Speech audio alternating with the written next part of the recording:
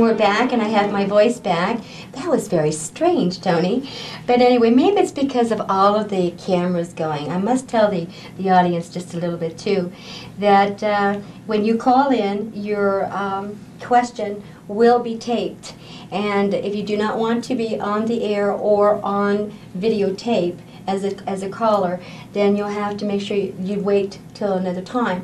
But if you'd like to be, if you're going to be on the air, know that it's going to be on the air on the air. It's 10:29, and you are listening to KNUS Talk Radio 71, and I am Yvonne Chardillo, metaphysical clairvoyant counselor. My show, As I See It.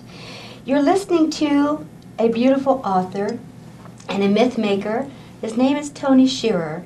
And he's telling us a story that's going to lead up to a date of August 16th, 1987, the end of the fifth sun, and what that means to you and I.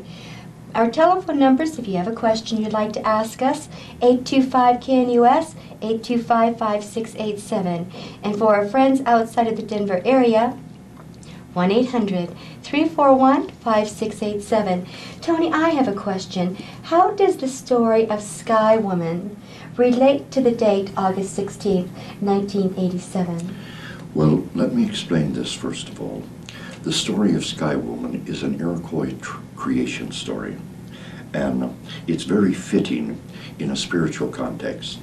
However, what I'm speaking of is a tradition that's very well known in Central America. All right. We have lived according to these traditions through 5 worlds.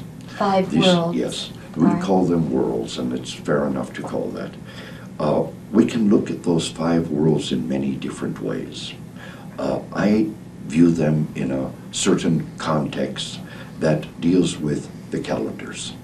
And so I look at a way of seeing these things that would be, I believe, through the teachings of Seacatl, Tupiltzin, Quetzalcoatl, the Lord of the Dawn. Lord of the Dawn. According to this way of seeing all this history, the world has been created and destroyed 4 times before now.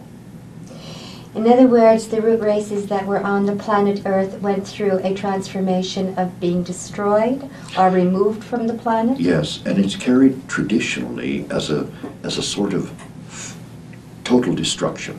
You know, that's what happened. Cataclysmically? Yes, however, that is not the context that I know of it. Right. That is a way of seeing it. Remember this. We're talking, I am drawing material from a civilization that was very large. The population of Mexico at the time of the conquest, say in the area of Oaxaca, was between, if you can imagine this, between 18 and 28 million people. In one area? In one area. That has never reached that. It's back to about 7,000 now in that area. All right, what I am saying is that there are many cultures in Mexico. Many. The ones we call Aztec, there was no such thing as Aztec. That is what a European wrote about us, you see. There was not a civilization by the name of Aztec. Never was. That was coined by a Frenchman. I see. The people who we are generally thinking of as Aztec or Tenoch. Tenoch, they were the citizens of Tenochtitlan, which was the ancient city that sat where Mexico City sits today on the Great Lake Texcoco. These were the Tenoch. Why was it Tenoch? Because Tenoch was the man who took them there. He was the one who found the island that was prophesied before. They said that these people, the Moxica, had come from Aztlan. Therefore, the Frenchman says, oh, well, anyone who carries the legend or the myth of coming from Aztlan, they are Aztec. There were no Aztecs, never were. That is not a place. That is not a people. There are the Tenoch. And our history books have to be changed. There are many other different Nahuatl-speaking people in the Valley of Mexico. Right. You see, what happened is that things became very confused after 1519, after Cortez arrived. And the reason was that they burned all of the Indian books in Mexico, as many as they could find and destroy. Why did they do that? They believed that everything there was the teachings of the devil. Literally, that they had found the nesting ground of Satan, because in this Cortez is saying this. well, Cortez was the returning God. Very, very strange story. Can I take a couple minutes? Yes, you may. Go ahead. You see, in a time in 947 A.D., a boy was born. He was born in the sacred city of Xochicalco, high in the mountains above Mexico City. His mother was the beautiful, beautiful lady known as Chimilma. His father had been Mixcoatl, a fierce warrior and the leader of the wild Chichimecas, tribes that had come into the valley of Mexico during the early part of that century, and he was one of their leaders. A strange story it is, because of how Mixcoatl met Chimilma, washing her hair by the waterfall. He followed her home. He was an older man. She was a young temple virgin, like a nun. He followed her home. He met her father. He asked for her as his wife. The father said no. She is promised to the House of the Dawn, to the order of Quetzalcoatl. He stayed around. He met the girl. They talked. At last the girl wanted to marry him.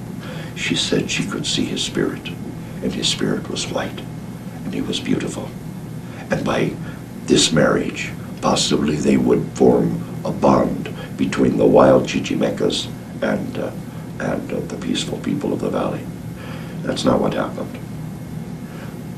They were married, but they had to have the marriage consecrated with his people. His two brothers refused, and the story began. Mixcoatl was killed. Chimilma escaped, went back to Xochicalco. It was the fulfillment of a prophecy that had been laid down, we don't know for how long, that he would be born. He had to be born under very unusual circumstances, and one of those circumstances was that his mother would die when he was born. Who is this Quetzalcoatl, the plumed serpent? He is a creator God. He is the Lord of Light. The Lord of Light. The Lord of Light. Yes, the one that was the beautiful sky woman's son in the beginning, you see. Yes, I understand. And it's a myth, continues through all of the stories. Now, how do you get in touch with these myths? Is it written down like in a form? Much of it is written in Mexico. Mexico is very strong to these things, and the Indian people carry the oral tradition themselves. And they pass it on from generation to generation. But the museums, the anthropologists of Mexico, they are Mexican Indians themselves, many of them. They are tracing their own history. They're not foreigners looking for somebody else's ancestors. I understand. You see? I understand. And which is very true. So, and we see what these archaeologists do is very different than what other archaeologists have done with the ruins in Mexico. All right, so let's talk a little bit about the calendar, the ceremonial calendar. Yes, the people that we call the Aztecs, who, for the purpose of clarification, I will say the Aztecs. Thank you. And that will help everybody along. To understand. Right. All of the people of Middle America, Mexico and Central America, no doubt up in this country and probably back with the Iroquois on the eastern seaboard, had a measurement of time. They knew the solar calendar and they knew the lunar calendar. They were very fine astronomers, true astronomers. They're masters of it. And they came to a formula, a certain very special calendar. The solar calendar has 365 and a fourth day in it, as we know. Yes. That's a Gregorian calendar. A lunar calendar, based on 28 days per month for 13 moons, would give you 364 days, 1 and a fourth day short, a solar year.